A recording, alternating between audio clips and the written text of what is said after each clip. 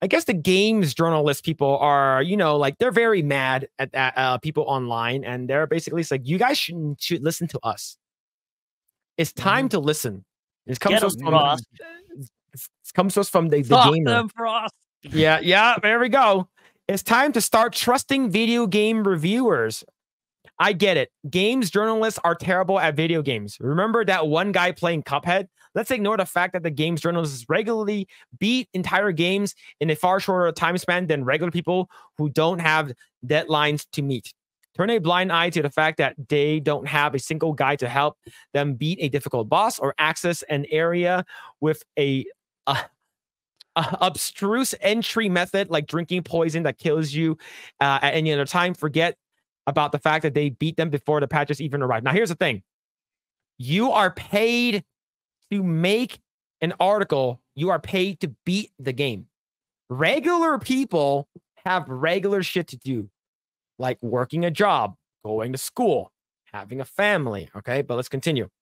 They also hate video games and chose to cover this beat because they want to destroy the entire industry. It doesn't matter that wages are low across the sector and crunch is rife, especially when, oh my God. And when reviewing 100-hour games with bafflingly tight turnarounds, we hate video games and can't wait to tear them down.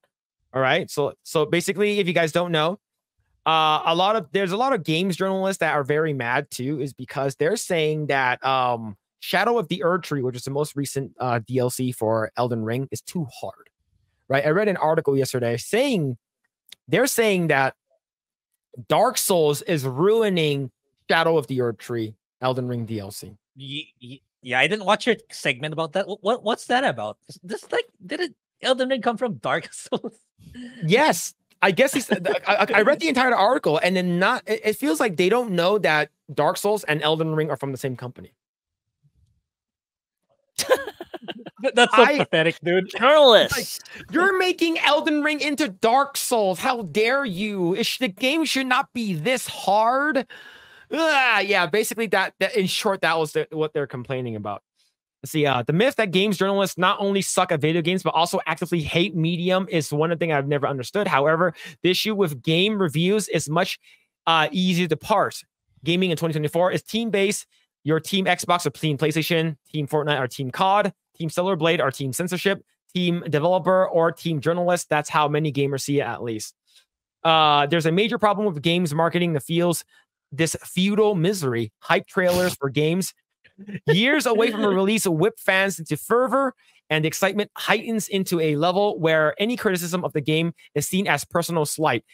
Calling Stellar Blade's protagonist Eve boring meant that you are part of the pro censorship. Wokerati who can't stand beautiful women and leading a game. Oh my God. Okay, I'll throw a bone to Eve is boring as a character. But in terms of aesthetics, definitely not. Yeah. But before we continue, Ogami, how do you feel about this article so far? Well, he sounds I can hear the sneer in his cadence. He's proving everything he's saying. He thinks he's saying it tongue in cheek. Oh, well, you think we hate gamers and you think we hate the industry. You do. Mm-hmm. You fucking do. You come out and say it all the time. The games are too white. The games are too male. The games are too this. The games are too that. And anyone who likes it is a problem. We need to change it. We're going to change the industry for the better. And if you don't like it, then you're an istinophobe and you're a problem and you're in the way. And go touch grass and don't play our games. And again, they keep saying this. They keep coming out and saying, don't play our games if you don't fucking like it. As if their terms are unacceptable. As if we don't have choices.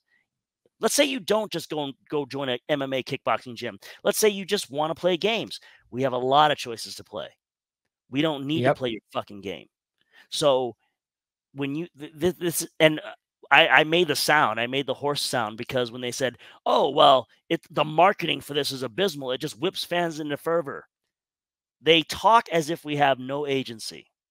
Again, this guy just betrayed that he sees the gaming community as consumers. Their job is to consume product. If you do not consume the product, you are not doing your job, you lazy piece of shit. Do your job and consume the product.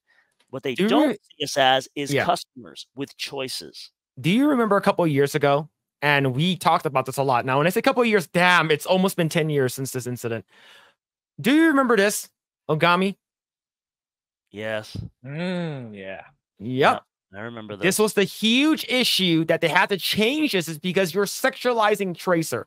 This is one of the victory poses that you can get in the game. And you're extremely sexualizing the character. And yes. Okay, sure, whatever. But then you get the actual figure, the actual Tracer statue from Blizzard, official Blizzard.com. Boom. There's the cake. There's people were complaining about bullshit, and these people, like this asshole that's made this dumb article, this stupid nothing article, and I can't believe he wrote this.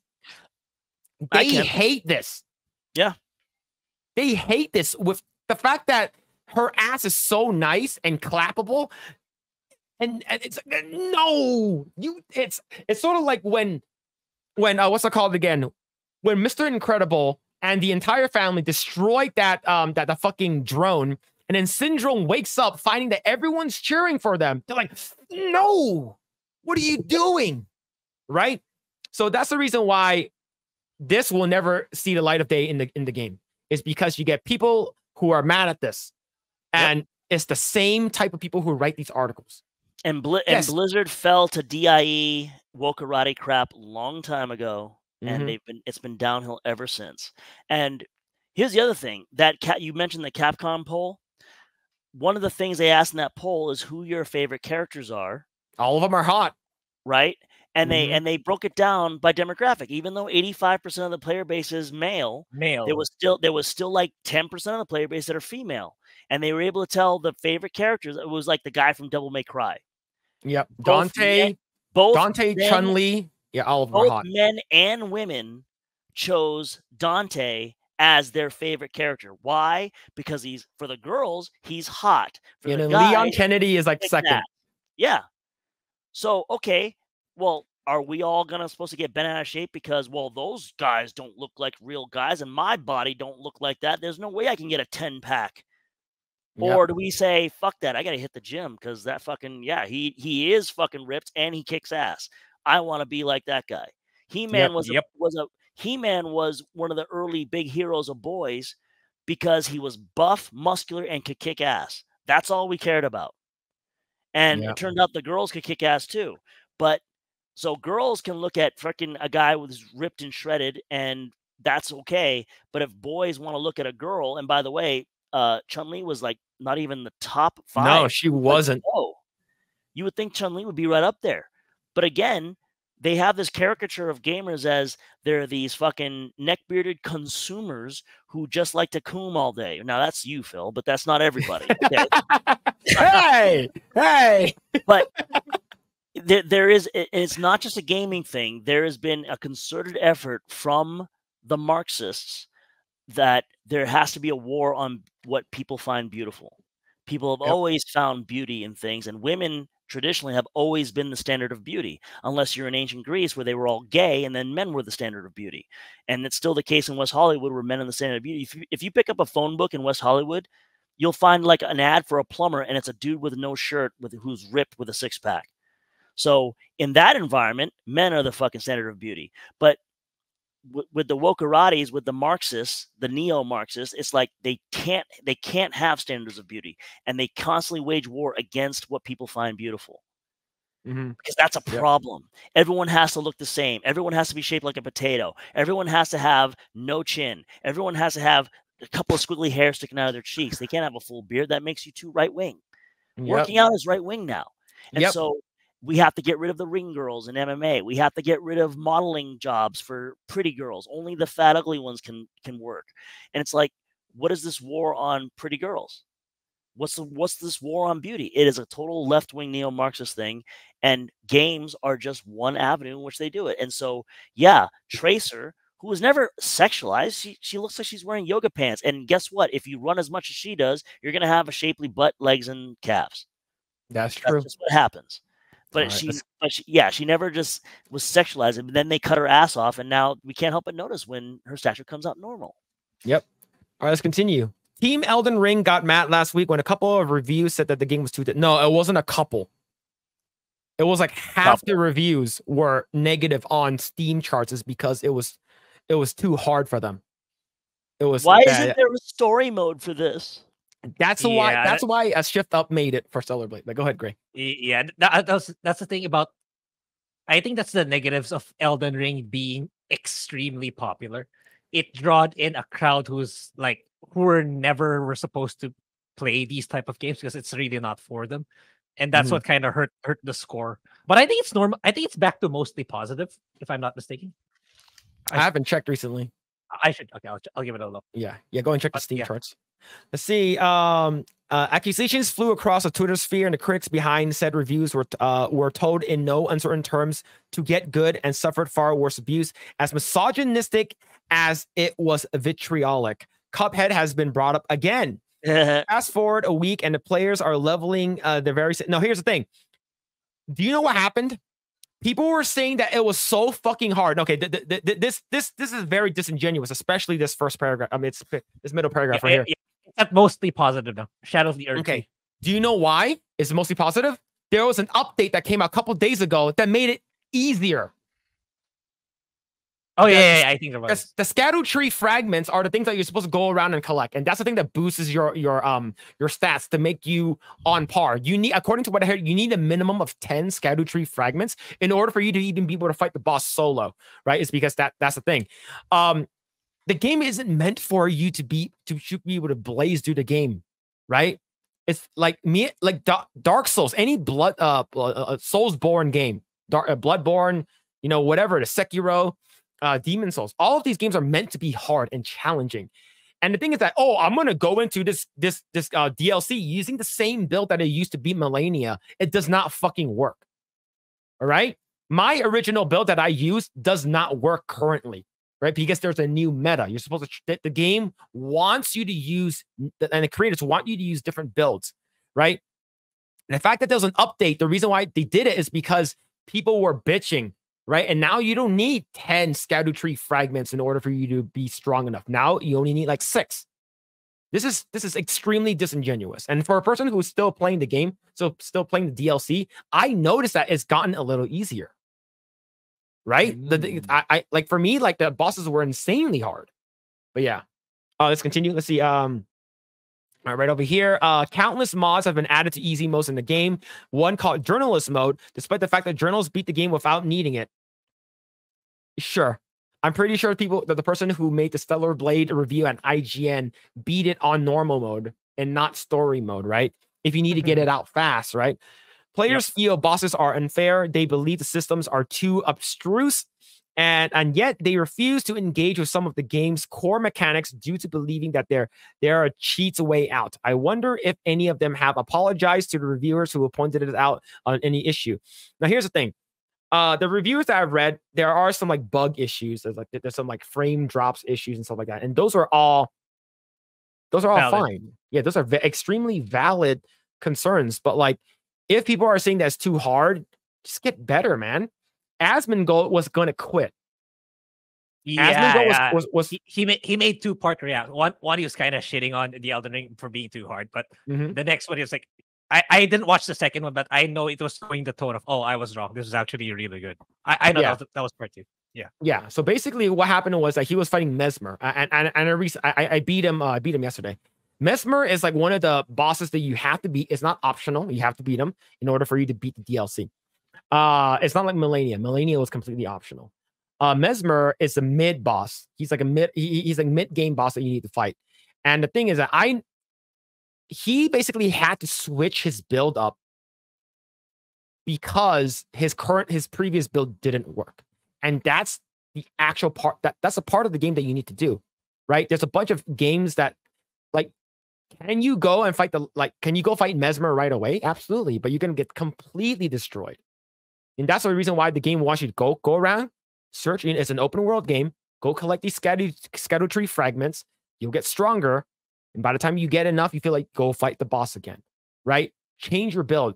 And I believe I was even listening to, of all people, Yang Ye.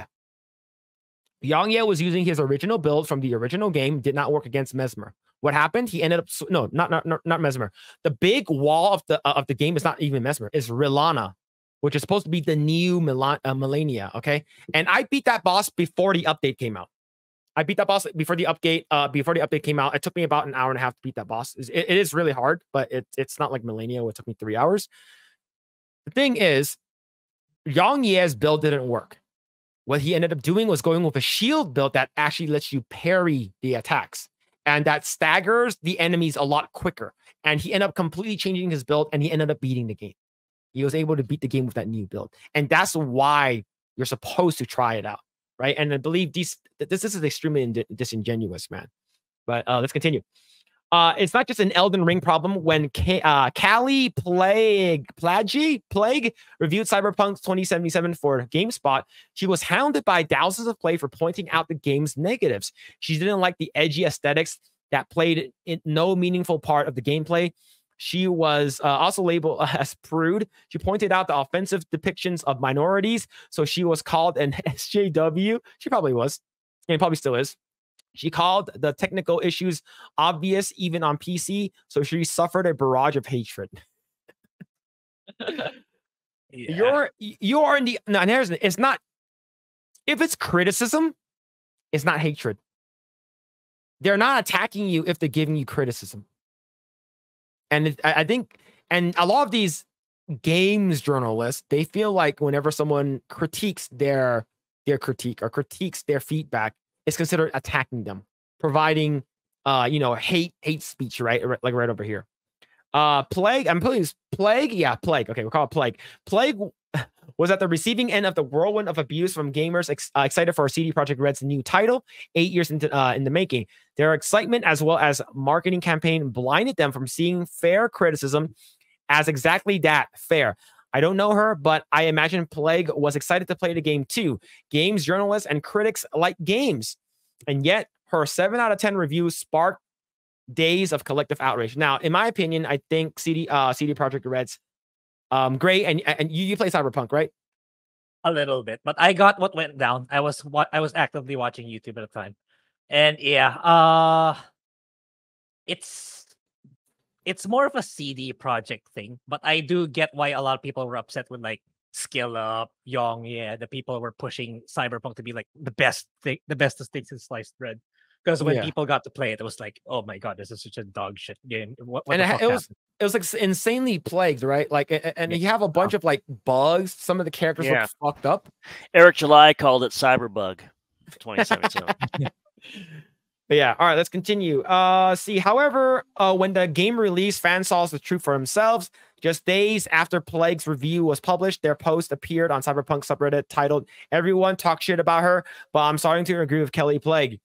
On the whole, the review was more positive than the sentiment on subreddit. The fan reaction was so intense that a new subreddit, Low Sodium Cyberpunk, was set up by this minority fans wanting to escape swabs turning on the game for the exact reasons Plague pointed out. What gives?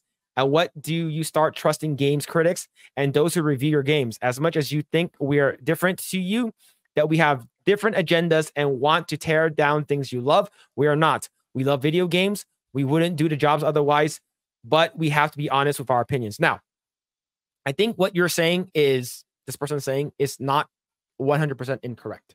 I believe they do love video games, and sometimes you get legit good reviewers. I'm not saying that. I'm not saying that, we don't. But hell no, Hellblade. Hell to the no, Hellblade is a 10 out of 10. I'm not sure what they gave it. Hellblade. What? I'm the world champion, man. Yeah, that's a 10 out of 10. So someone in the chat just said gaslighting. Gaslighter is gaslighting. Yeah. Yep. This person has redirected the situation as, oh, the problem that the gamers have with us is that sometimes we don't agree. And so you need to fucking chill out and relax.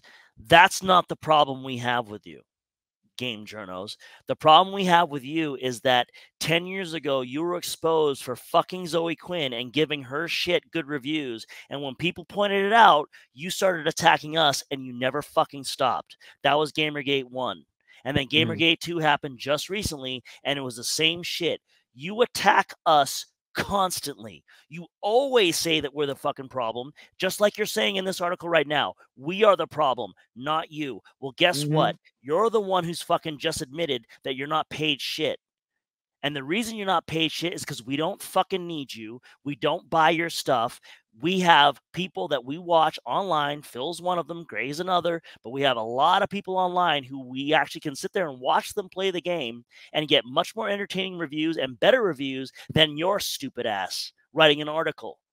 And when we point it out and we tell you that, you tell us we're a bunch of ists and phobes and we need to do better and you need to trust us, bro. Fuck you. I refuse. No.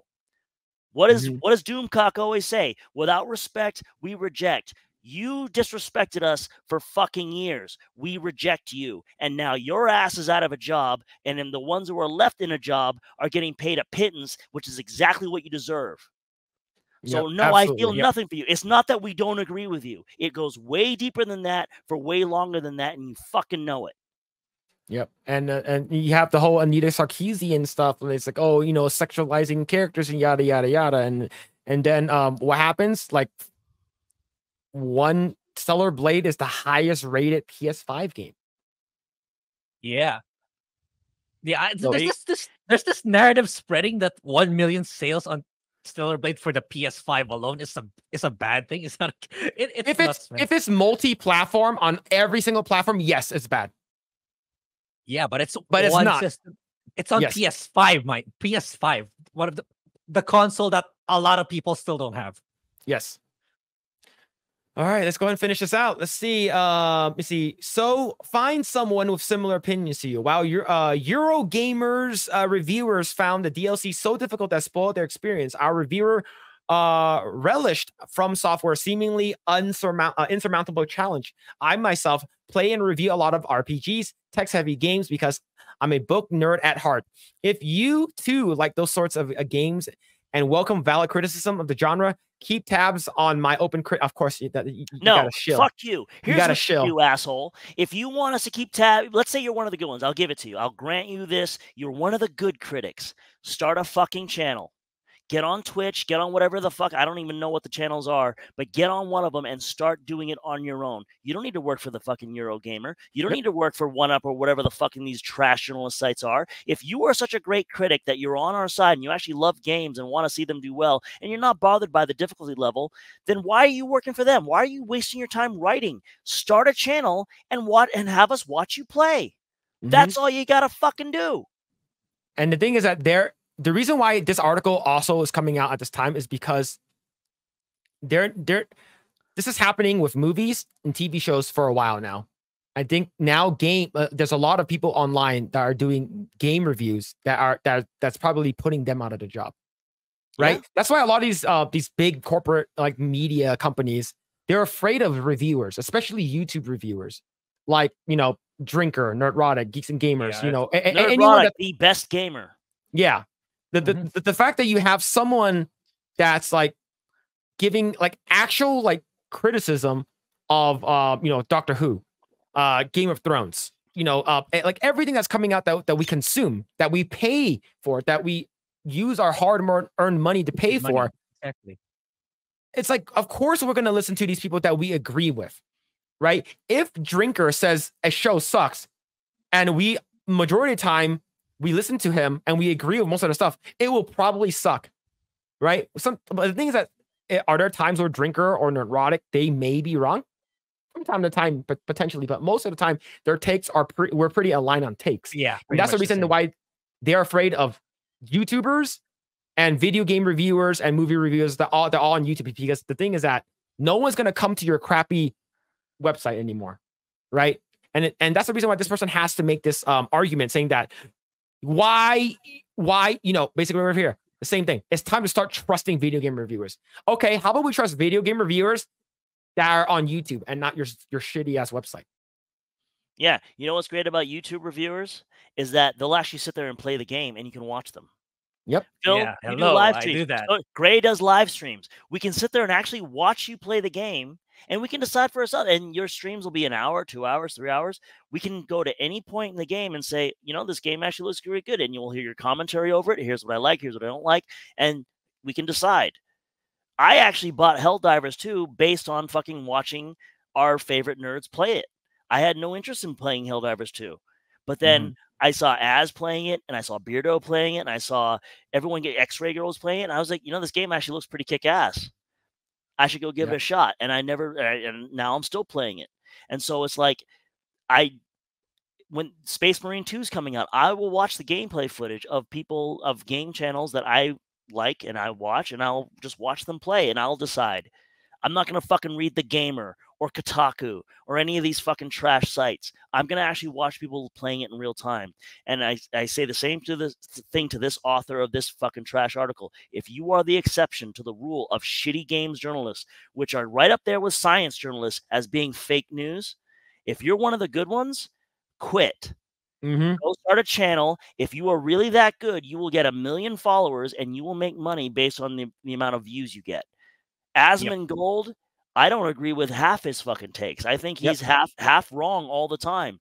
But when it comes to video games, I'll still listen to him because he has pretty decent takes. I disagree with him half the time, disagree with him other half the time. But you know what I can't deny? The guy's a fucking multimillionaire. Why? Because he fucking started a channel and his reviews are on for everyone to watch and he has millions of viewers.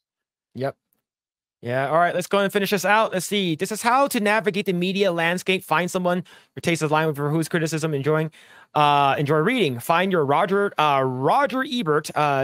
Don't just look at the biggest reviews on the biggest. All right, see, that means don't go to TheGamer or Kotaku, basically, or IGN. Because you lack the important context about the person behind the webpage. You can expect their review to be balanced and fair, but it will also be entirely subjective. Reviews are opinions after all, so you need to dig a little deeper and understand whether this is a perspective that is similar to yours. If your favorite reviewer writes an independent zine, go for it. That might be more valuable than IGN or TheGamer write-up. Exactly. I agree with that paragraph. Look at this fucker explaining how to consume product. Here's how you. Of course, we agree with it. We already fucking know this. By the way, he spelled favor with a U, so he's a fucking Brit. You can already hear his English accent. Let me explain to you, mud people, how to properly consume my product. What you do is this, this, and this. Yeah, we already fucking know. And you know what we did? We read your shit. We decided it was crap, and we don't read it anymore. We've already done it. And now you're telling us, well, you gotta come back and trust us. No, we followed your steps. And by the way, they're not your steps, they're our steps. We already know how to do this. We don't need you to fucking explain it to us. We read your article. We think it's trash. We're moving on. We're not going to fucking read you anymore. Anything else you'd like to explain and teach us? Oh, great fucking Harvard or what is it? No, Oxford Games Journal with your fucking U in the favor. Favorite. Yeah, okay, Brit. Okay, but no games journalist is out to get you. That is completely untrue. Alyssa Mercanti. I just debunked your entire sentence. Alyssa Mercanti is one of them, all right? The vast majority try to be fair in their criticism and unbiased when it comes to unconsequential arguments like console preferences. Okay, to me, I think PC is the best, but in terms of consoles, I think PS5 is winning in general. But nobody's going to give Astrobot a 2 because they love Xbox. Nobody is trying to destroy game developers' lives. We're honest, we're opinionated, we're human just like you. But there are shitty humans though. Like this, I can't believe this is an actual article. And then there's a first comment. You really wrote this article.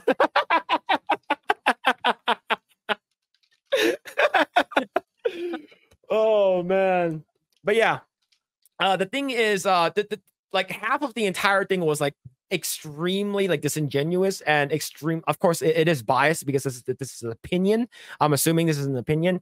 But the thing is, yes, sometimes games journalists purposely like, oh, the controversy with Stellar Blade and Eve's Look, the controversy of jiggle physics, the controversy of hot women. Oh, Astarion from Baldur's Gate 3? Yes, let's have him fuck a bear. It's completely asinine, and it's stupid that they're even comparing this kind of stuff. But Grae, how do you feel about this article that we just read? While I pull up a really fantastic example of why Stellar Blade is creating a lot of great shit, including awesome cosplay. Yeah. Oh yeah, I saw this one in your tweet. Yeah, that's really Real good. girls aren't built like that. No, This is a real girl. This is not real. This is Some AI. somebody please tell my fucking IG feed that real girls aren't built like that. That's all I fucking get. Mhm. Yeah. So, Grae, Yeah. how do you feel about the article? Yeah, there's nothing more I can probably expound on what you and Ogami already said, but yeah, we can only hope that things are. I can see signs of correcting itself. So I do know that Craig from Side Scrollers applied for editor-in-chief for Kotaku. So if he makes it in, that would be really interesting, actually. He makes it in, he shuts it down. Yeah, You're all fired. you're all fired, dude. And I'm gonna apply. Yes. I'm gonna freaking try, man. If that really happens. But is it Mercanti editor-in-chief? So they're like, No, she's like a senior editor. That's lower, right, than an editor. Yeah, editor in chief is the one who gets final say on everything. It's basically it's basically CEO of like it's not the company, but CEO of the journalism that's being done. Oh, imagine if he makes it in. That would be really cool. Maybe there'll be a resurrection for Kotaku some brand. But anyway, yeah, very disingenuous, and you always take the angle of your ideology, your messaging. It's hardly about the game with these journalists. And yeah, I mean, I my second channel is proof, right? I've been getting like, I talk about the game, I criticize the game, and it's surprising it's gaining traction, even though it's like Dragon Age 2. I did not expect it to hit that ballpark of exceeding 1K, but it did. It's like it's a game that's in 2011, a game that came out in 2011. And I just talk about the good things about a game and why people hated it back then and why people don't like it now. And just be genuine. Just talk about the game. Don't insert your ideology and your politics in it, and you'll do fine. Yeah, that's how it should be. It's because they let their basically their dogma, they let their religion of wokeism get interfere with actual journalism. Right? If a game sucks, why does it suck? Be objective about it, right? Don't be like, be bipartisan. And of course, like, these people can't do that, right? They feel like they can't do it, and that's the reason why they feel like, okay, I need to write in why Abby is the best video game character from The Last of Us 2. It's or some garbage, right? Why it's okay to sexualize Ryu from Street Fighter 6. And why you should do it too. Some garbage like that from like fucking Stacey Henley or some shit like that, right? A lot of these, they just don't get it, right? If they actually, like, IGN, 30% of the time they come out with like unbiased reviews. But most of the time it's like extremely biased, is because you hire all of these activists, right? You get activists writing, you're gonna get activist articles, and it's just that simple. Ogami, how do you feel about this article? Well, he's fucking lying. He ends the article with again another gaslight saying, "No, we actually like games. We love games. We love the industry." No, you fucking don't. You know why? Because all you talk about, and by you I mean all of you, the journalist fucking industry, all you talk about is fixing it, improving it. It's broken now. It's problematic. It's too sexist. It appeals to the male gaze. It's too masculine. There's too many men. There's too many white people. It doesn't have enough this. It doesn't have enough check boxes. All you talk about is trying to fix it to match your stupid utopia. That's this crazy DIE fucking certified Marxist thing. You don't do that to something you love. Okay, it's just like with Star Wars. It's just like with Willow. It's just like with Rings of Power. It's all these things that, oh, we're huge fans of this. Leslie the Headland said that Star Wars has saved her life. She loves all of it. But let me fix it. Let me change this. I'm going to change the very nature of the Force. I'm going to tell my dumbass actors who are also not fans that there's no such thing as good and evil in this universe. When literally the fundamental story is light versus dark. So you don't love something if you want to change the fundamental nature and core of what it is. It's like me saying, I love Harry Potter, but you know what? I'm not a fan of magic. So I'm going to do a remake of Harry Potter, and they're all going to be fucking scientists, and they're all going to work on nuclear physics and quantum mechanics. And instead of riding brooms, they're going to ride hovercrafts. And I change every single fucking thing about it that makes it the core of what it is. Is that something you do to something you love? Or is that something you do that you actually don't care about at best? I don't care about it. I want to tell my own story. So I'm going to fucking make this fit into my story. And at worst, you not only hate the thing you're working on, which all these games journalists actually don't like being game journalists. They want to be bigger journalists. This is just a stepping stone to them to become either a Hollywood writer or an actual journalist. So they don't give a fuck about this job, and they certainly don't give a shit about games, because all they can talk about is the stuff they do care about, which is diversity, inclusion, and equity. Thanks for checking out this segment of the Project Eggroll podcast. If you like what we do here, please like, share, subscribe, hit the notification bell, and you will know next time when we go live. We do go live every Saturday at 8 p.m. Once again, we are just getting started. Tons of more video to come. Thanks, and we'll see you guys next time.